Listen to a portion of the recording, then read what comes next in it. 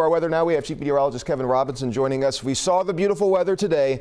Tomorrow, it's going to be a different story. We're actually going to be seeing some storms out there. Yeah, especially tomorrow night into early the pre-dawn hours on Wednesday, I think is when we're most concerned it would be around here. There could be a little rumble. There could be a few rumbles of thunder even much later tonight towards daybreak in the morning, but I'm not really worried about anything tonight or during the day tomorrow. It really will be around this time tomorrow night when things could get quite active. So wild swings, I think the appropriate headline, because we're talking the chance for a few storms in the morning, and then the bigger chance, more concerning threat this time tomorrow night. And temperature-wise, well, we'll probably get close to 70 again tomorrow. Today we were in the low 70s at 71, only 2 degrees off from a record high. We're going to see temperatures go from 70s to teens for lows by Wednesday night, Thursday morning. So quite the roller coaster ride here. So it should be no surprise we're facing the risk for severe weather tomorrow night into early Wednesday morning. Marginal risk in place right now. Almost certain that we'll see this upgraded to at least a slight risk,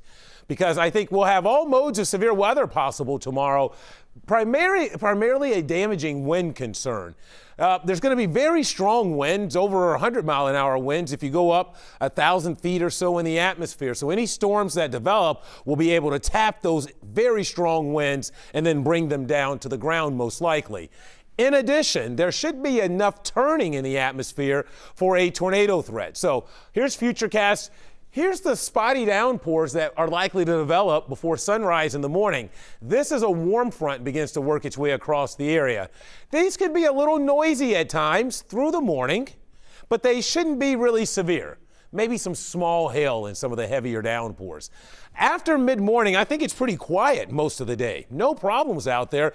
Likely to even get a few breaks and the cloud cover across the area. But then here's what happens. Notice after 10 tomorrow night as we approach midnight, this is a little concerning because you don't ever want to see discrete storms develop ahead of a main line, and that's the potential there tomorrow night, and then with the main line of storms coming through before the sun comes up. So it will be interesting to watch how this evolves, but what this all says to me is that we have an overnight threat for severe storms.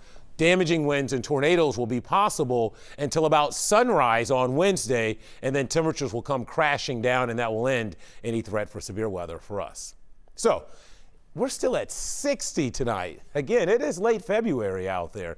Temperatures aren't going to fall much tonight. We'll probably drop 5 or 6 degrees, but we're only going to stay in the 50s overnight, so it's going to be quite mild through the night. And again, 3, 4 a.m., the chance for some hit-and-miss downpours through the early part of your morning. 52 is where we'll wind up by morning. Tomorrow, still close to 70, with the greater threat for severe weather coming in here at night. I think it's pretty quiet midday into the evening hours for us tomorrow. Very mild. You'll probably feel like the weather is cooking something up out there. Here's your 7-day forecast. All right, our 66, that is at midnight tomorrow night, because during the day on Wednesday, temperatures will be dropping through the 30s. And again, all the way down to 19 by Thursday morning, 44 on Thursday, and then a shower threat in here on Friday, and then I think Chris will do it all over again. Another big swing upwards, only to be met with probably more strong to severe storm chances early next week.